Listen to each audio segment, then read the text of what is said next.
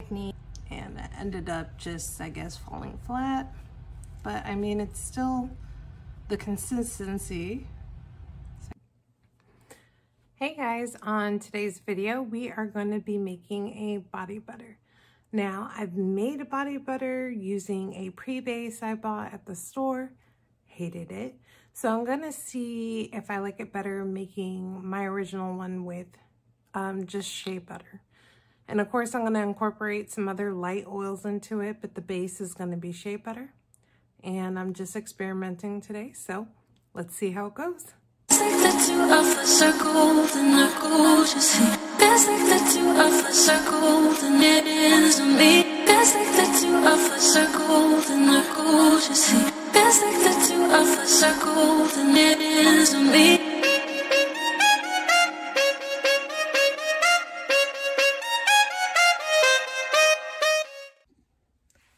Okay, to start off with, I have my shea butter.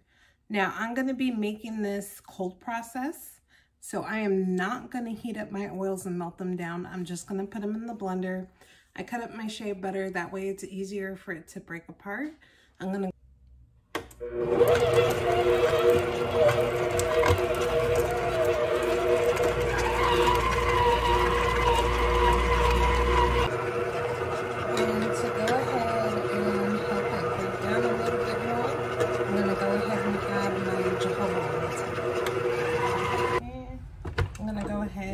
stop it, that way I can scrape out what is in here, that way I can mix better. Okay, I'm gonna go ahead and add my arrowroot powder, and also while I'm at it, I'm gonna go ahead and mix in my fragrance oil. We'll be adding a preservative. Okay, and you don't need to put in a preservative if it's all oils. I'm just doing this because this is going to be my batch, and I'd like to think my customers are like me. When I get out of the shower, first thing I do is put on some lotion or body butter. So when I put my hands in there, they're going to be damp and it is going to get introduced to water. So that's why I add the preservative, just to be safe.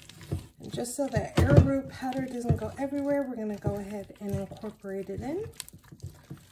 Start mixing it up. It starts mixing it.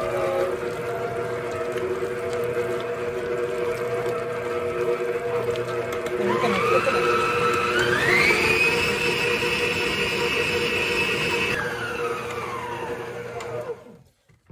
Periodically, it's been about 2 minutes, you want to just scrape the sides down, and right, it is the consistency of whipped body butter. It is really soft, so I'm just looking to see if this will be grainy since it is cold process and we didn't melt it down.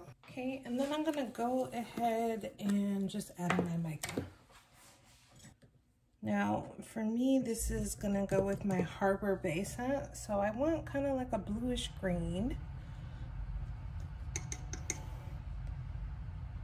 It's more on the blue side. And then I'm just going to be adding little by little. I don't want it tinted too much.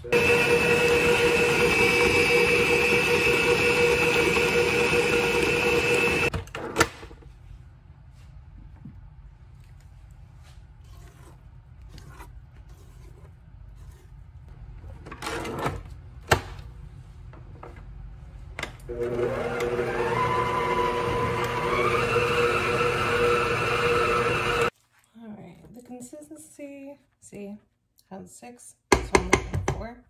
So I'm going to go ahead and stop it there. I don't want to whip it too much. The more air you have in it, the more it'll deflate. Okay, do a little dollop in the middle. And I'm going to work my way around.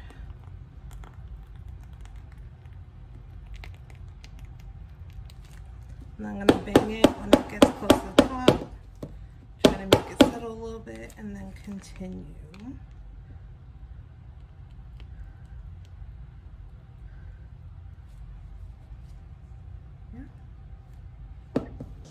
Okay, so this one was the store-bought base, and it was the very first one I did. You can see the difference. It was piped and it fell flat.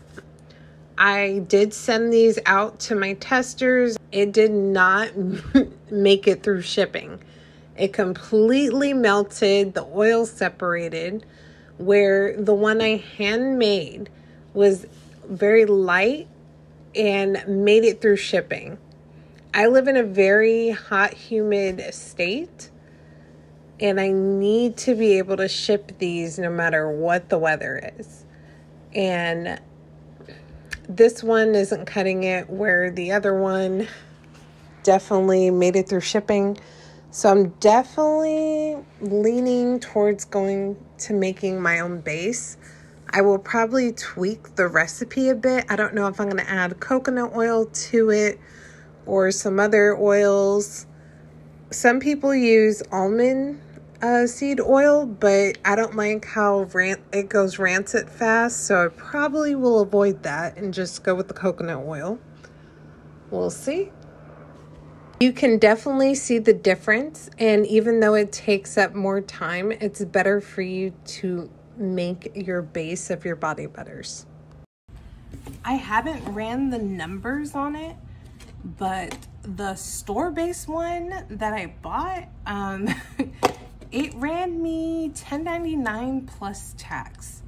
And then I had to add my carrier oil along with fragrance oil and mica into it anyway. And I don't know if you read here, this is a whole lot of ingredients that they're using. Well, that's it for this video, guys, and I'll see you next time.